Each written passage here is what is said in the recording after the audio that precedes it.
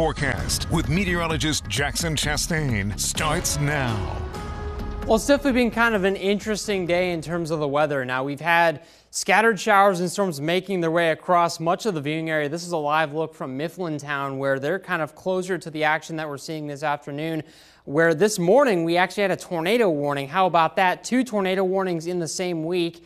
Not something you typically see really in the month of June or in Pennsylvania in general, unless we have some kind of a severe weather outbreak. And so that second round of storms is starting to make its way off to the east at a relatively rapid pace. I'm not saying everyone's going to get some rain, but something to watch out for as you kind of plan around your evening, if you have any evening outdoor plans. Certainly not under any kind of a severe weather risk.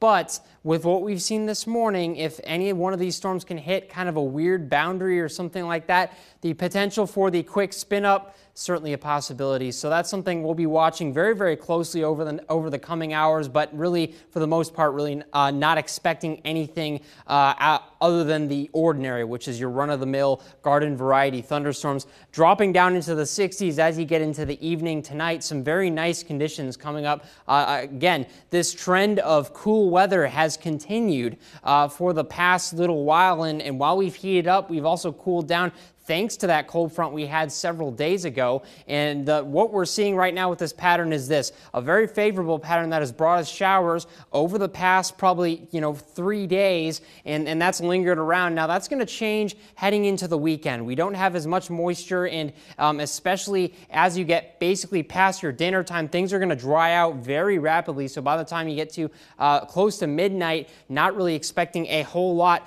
really anywhere across the viewing area in terms of rain, and drought conditions have been worsening. We just got the latest drought report. That was on Thursday, and that puts most of the state under a moderate level of drought. In many places dry, if not under a risk for drought. They've put us under that drought watch, the state of Pennsylvania, so we'll be watching that. We'll be keeping that situation, keeping tabs on it, and we'll keep you updated as we get new and interesting information. But heading into your Father's Day, nice weather, pretty warm, and then as the beginning of summer cranks off, it feels a lot more like summer because you get close to 90 by the time you get to the end of the week. So it will be kind of an interesting week to watch because we're not expecting a lot in terms of rain. We've gotten a few signals that maybe some potential could be out there, but overall the pattern has been warming, and so if you like warming weather, I know, Valerie, you do. I do. So take advantage this next week. Good info, Jackson. Thanks. Hey, thank you so much, and we'll be right back.